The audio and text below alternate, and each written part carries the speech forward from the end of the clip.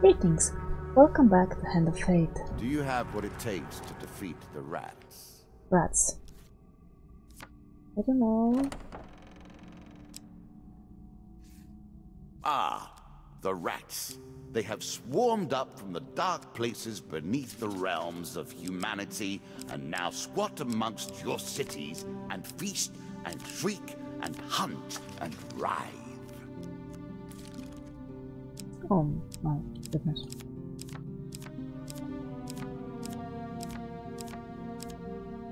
Oh man, now I need to add a cat, eh? Give me that.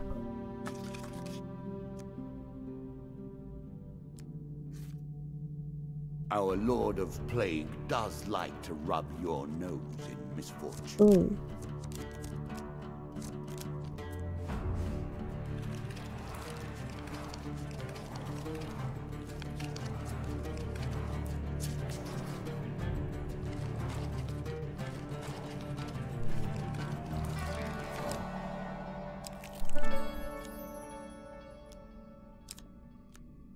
No.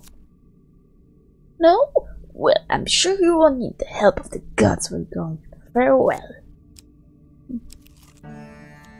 If I had 10 food, I would give you half of it.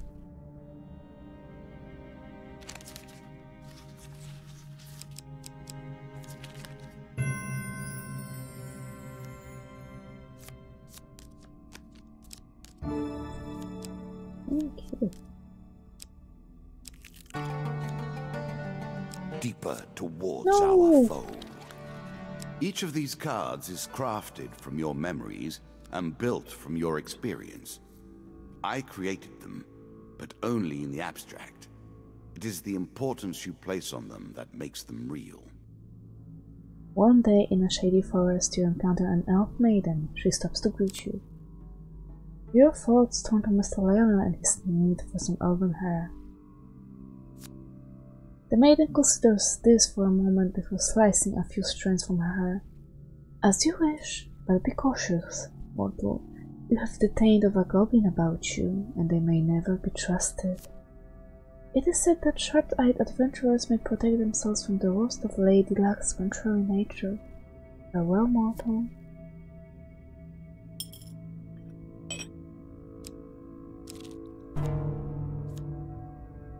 Now you begin to trespass upon the Ratmen's hunting grounds.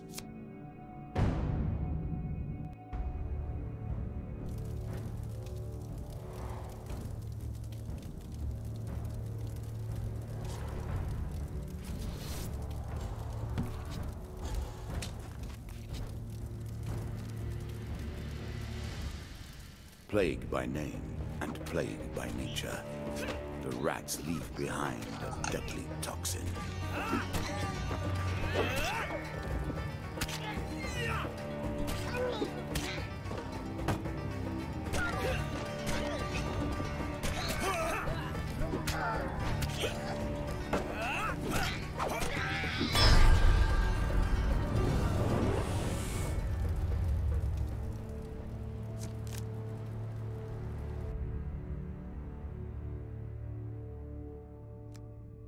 We'll recover some food from the rat carcasses.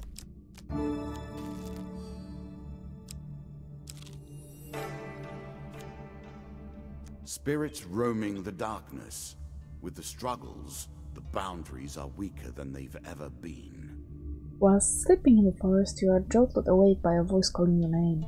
You see a vaguely human-shaped ghost rushing towards you.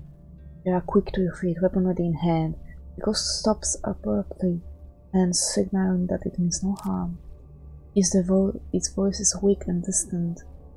You forget me already? Has this place already corrupted your soul? I should not be here. I fear his servants already know where I am. For a brief moment the ghost's pale eyes feel aging with a mirror. Please come home soon. You blink and the ghost is gone. At your feet is a bag of food.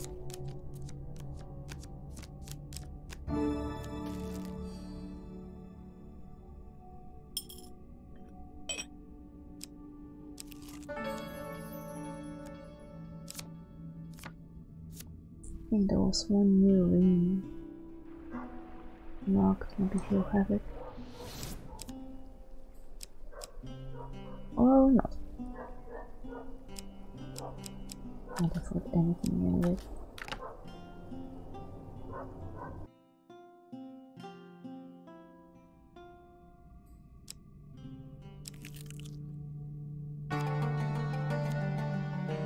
Roaming ever forward, hunting for the truth.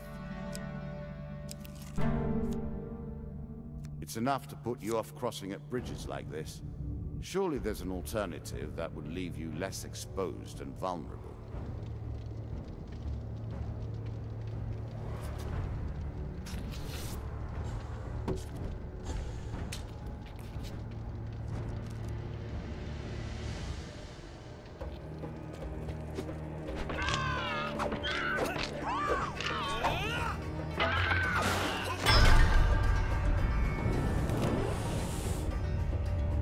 That was quick.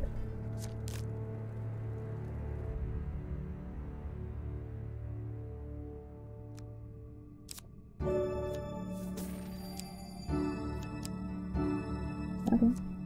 A knife for all, and mercy for none. We play for a token now. Knowledge Port is a little more than wooden planks sticking out of the water. It's a den of Visitors and enquirers are obviously not welcome. You spend your time getting acquainted with the workings of the wharf, looking for avenues to gain information. You have found 3 ways you might find out about the missing ships. Steal some logs, bribe a worker, or help a captain drown his sorrows. Once the worker gets an idea of exactly what information you're after, he quickly raises his price. Okay. The eyes of the dock worker light up at the sight of such wealth. He seems surprised that he knows anything that someone would pay so much to hear. You beckon closer to allow the ship hand to whisper to you. "I've been there," he says before bashing off into the shadows. Here is your token. Well done. Thank you.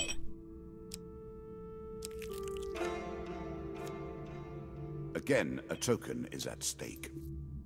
As you attempt to discover more about the bizarre portal you encountered, one name keeps recurring, a mystic named Alicia. Apparently her expertise on all aspects of shadow realms, interdimensional travel and beasts of the void is unparalleled. You track Alicia's caravan. She travels under the guise of a fortune teller. Her appearance doesn't match the whispers about her. She is considerably shorter and has much more of a beard. She audibly clears her throat before speaking to you. "Welcome, stranger." She recoils in mock blindness. The dark clouds of fate swirl around you in a tempest. For a little gold, I can help you see your future through the storm. Yeah, I don't have any gold. The mystic looks around nervously, saying, "Now, what makes you think that I don't know anything about such things? I am but a humble fortune teller. Can I not interest you in such services?" No.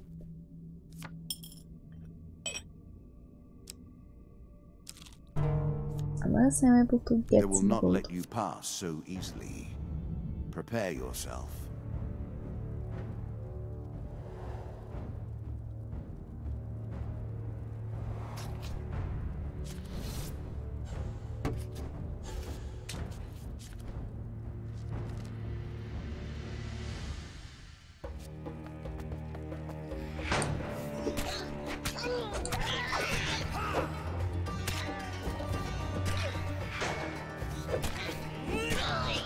Whoa!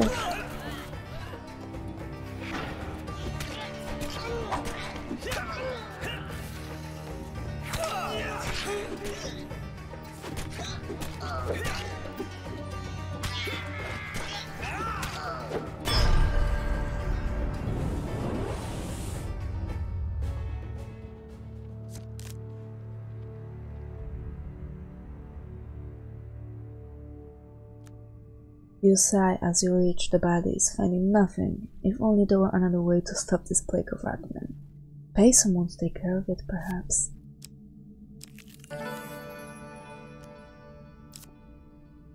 Yeah. Were you hoping this was the end? No. Another floor awaits. Hush. Can you hear the way his claws scratch the tiles? As you plunder the secrets of your memories, you'll gain new cards. Some you'll wish you'd left untouched. One day, as you travel through a forest, you come across a band of fags standing on the roadside. As you draw near, they move to block your path. Hand over half your gold, stranger, for passing through this forest. The White Council demands it. Yeah. The White Council doesn't like armed mercenaries wandering through their land, the man says as his goons closing around you. And I don't like giving away my gold, which I had plentiful of. Definitely.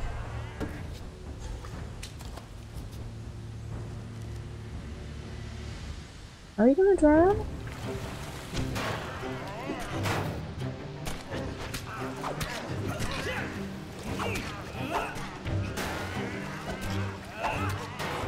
Of course I see everything, don't worry.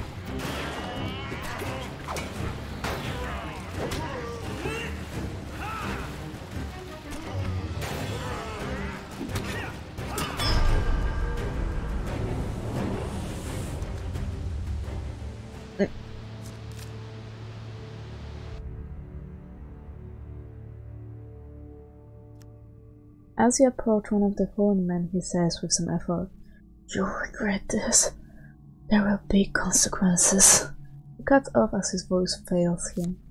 You notice a robed figure standing in the shadows of the forest. He waves his hand and a magical portal appears. Stepping through it, he is quickly gone. You look around to find no trace of the fight remains.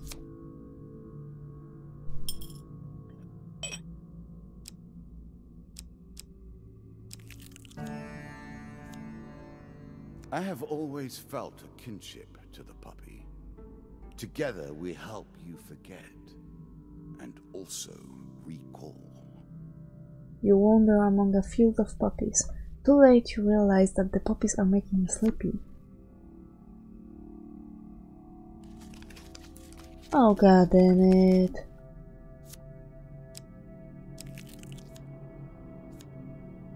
Let us stake a token on their foolishness. It turns out that it's not too hard to track down a mad huntsman who's on a crusade across the countryside in search of a mythical beast. He has been spotted interrogating tavern goers, accosting travelers in the woods and closely scrutinizing various animal droppings.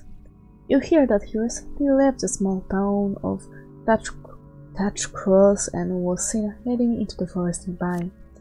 You follow a set of tracks that lead into a leafy glade. Colorful autumnal debris blankets the ground. You stop dead when you hear a suspiciously loud snapping sound beneath your feet.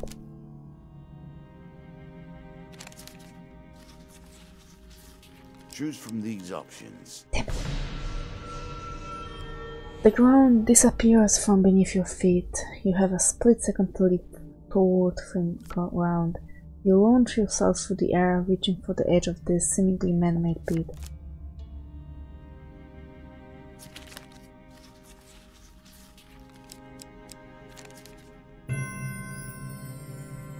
You catch the edge of the pit with a firm grasp and manage to haul yourself up onto the solid ground.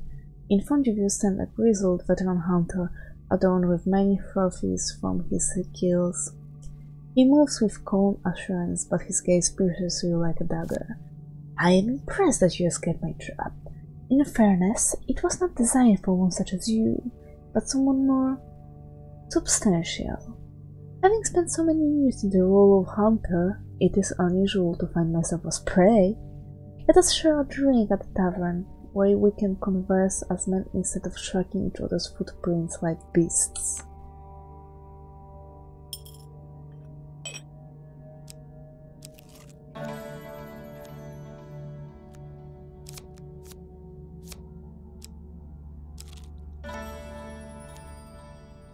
hungry mouths. War leaves nothing else. While crossing a forest clearing, you meet a peasant woman. Greetings, stranger. The winter has been hard on my family this year. In the forest behind her, you sense movement. In exchange for some food, I will tell you everything I know about these lands. The woman takes your food eagerly, passing it to some children who suddenly rush from the forest, hands outstretched. You have given us enough food to survive the winter, stranger. You retrieve a sack from behind a bush. This was my husband's before he died. Please accept it as thanks. While the children eat, the woman speaks at length of what she has seen and heard recently. Okay. The token is yours. Let us see what you do with your newfound abilities.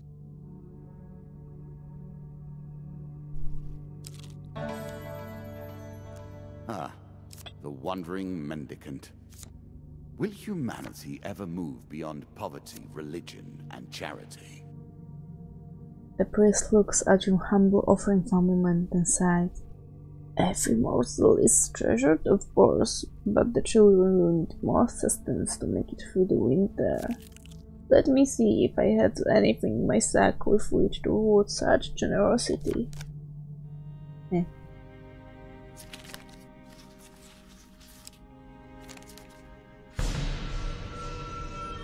No luck, I'm afraid, but take my blessing. Useful.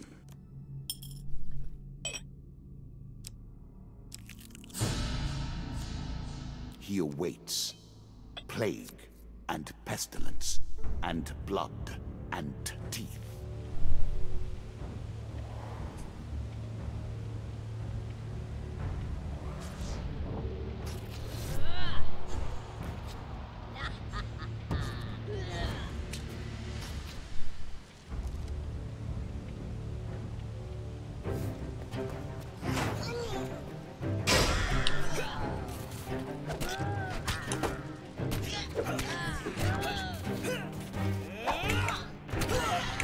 Man, use it!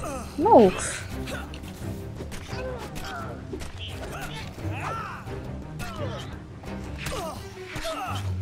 Really?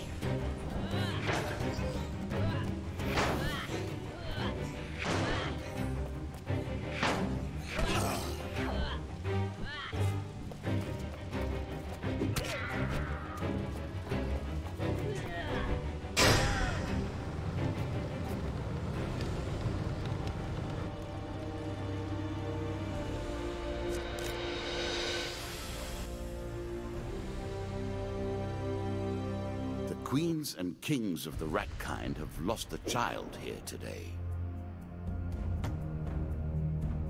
For slaughter, your reward. Okay.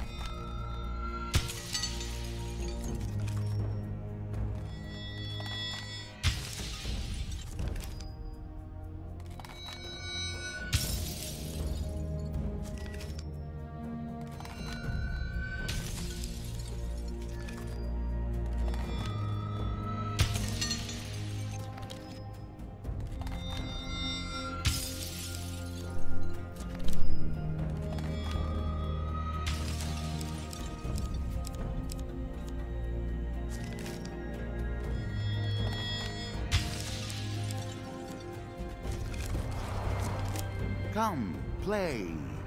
I do not want to just sit here. Look at the cards you have earned.